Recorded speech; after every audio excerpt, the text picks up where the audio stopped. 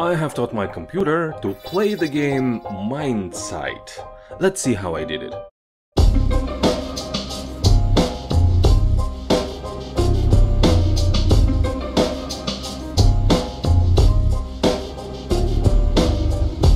If you have never heard of Mindsight, small wonder, it's an obscure indie title I found during one of the Steam sales, and then I played it, and then I thought that creating a solver for it is a great opportunity to brush up on my programming skills, so here we are. But first things first, the game. In Mindsight, you need to look at a field of slightly, but not completely, dissimilar items and find patterns. Now you see me, a human, playing the game, although in real life it's not much to look at. It's just me staring at the screen, trying to find those... Well, let me explain what I'm looking for. You have a field of various items, which can be circles, squares, or triangles. They can be of red, blue, or green color, and lastly, they can be solidly filled, empty, or kind of striped. Your goal is to spot patterns of 3. Is this pattern 3 of the same? Then slightly more difficult, all the same but one characteristic is not. Then more complex, 2 properties are mixed, 1 is the same. And finally, all 3 patterns are mixed. You have one of each color, shape and feel. The game provides you with a list of things to be found, so all you need to do is find all those patterns in a level. Play the game yourself and you'll understand it better. I really enjoyed playing it. At least for the first hour or two, when you feel how your vision messes with your brain and maybe the other way around, making you look past very obvious things right in front of your nose. Having said that, after a couple of hours you do train yourself enough to be quite efficient in finding those patterns, so the excitement wears off, sadly, and this is happening by the time you're only through a few dozens of levels, of which this game has about 500, and this is not counting the infinity mode. So, well, I decided I would give this exercise a completely different spin by writing a solver program that will do all the Hawkeye observation for me. So here we go, the program. First thing, locating the grid on the screen, and we have to be somewhat smart about it. The grid can be anything from 4x4 to 6x6 or even 10x6 or 6 other sizes in total. Long story short, it took me 4 times of writing and scraping and then writing and then scraping again to have something that worked half decently. Not a proud moment for me, really, so let's just move on, okay? Let's just say the data is somehow in, so we can do our magic now. And for a brief moment, let's step back and see what we are doing here.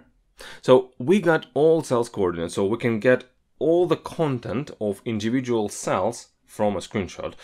Then we will transform those images into data, and then we will get the patterns from the data, and then we will click on the cells with these patterns. So the next step is actually somewhat interesting, because what we have now as an input is a set of little pictures of triangles, squares, and circles. What we need to do is sort of read them, so it's image recognition time. Not a fancy image recognition, we're not trying to tell a cat from a dog, which we may or may not do at some unspecified time in some unspecified future, but rather tell, for example, blue striped circle from, say, a green solid filled square. So let's see how I did it. And if you're still puzzled what I'm doing here, again, so program cannot see the image. All it sees is a huge tables of numbers, right? So we need to come up with a way for a program to see if these numbers will comprise a triangle, square, or circle on a screen. So let's get the easier one out of the way, the color. Since we only have 3 potential outcomes, and those outcomes are essentially the same 3 basic colors, it's rather trivial. So probe several points on the image, see what channel has the highest number on average, and you have the color. Now let's do the feel. We need to see if it's filled or empty or striped. How can you tell that by not actually seeing the picture but by checking the data? And here's my ingenious idea. Why don't we pick a vertical line of pixels somewhere in the center of the image, then we will check the value of those pixels and see how many times bright pixels change to darker pixels, and then again to bright, and then to dark, and so on and so forth.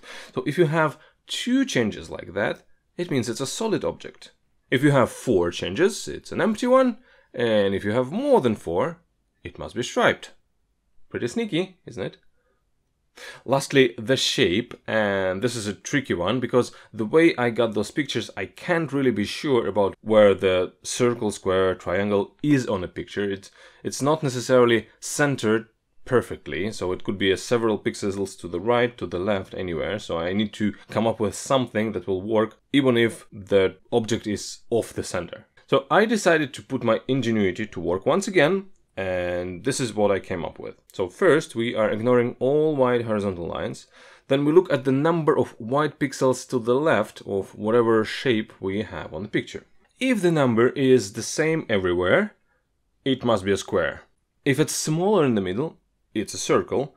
If it's bigger in the beginning and smaller in the end, it's a triangle.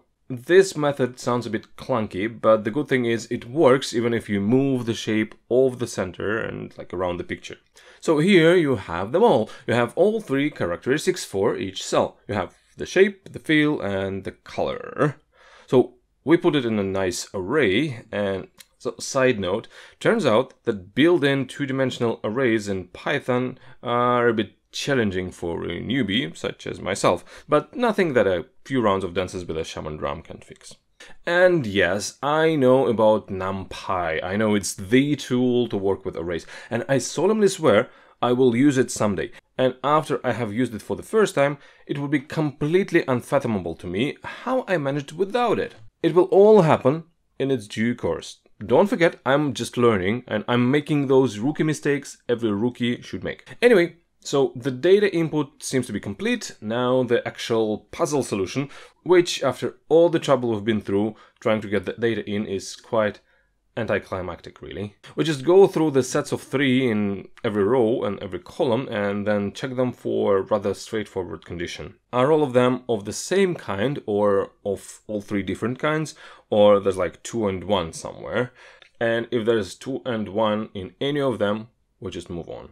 And if all of them are either or all of the same or all different, this is the pattern we're looking for.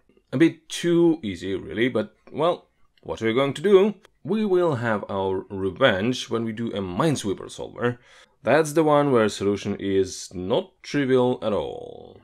So here we are. Solver is ready. You just bring the puzzle to the screen, push the designated button, F10 in my case, and in a couple of seconds the program will do what I did in a couple of minutes. So I breeze through remaining levels, letting the code to do all the hard work, or pretty much doing all the work for me.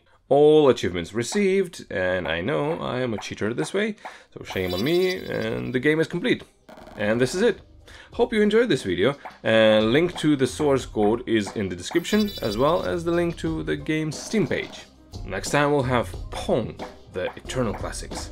Will we be able to beat the machine? Spoiler alert, we will. Stay tuned, subscribed, and see you in the next video. Bye.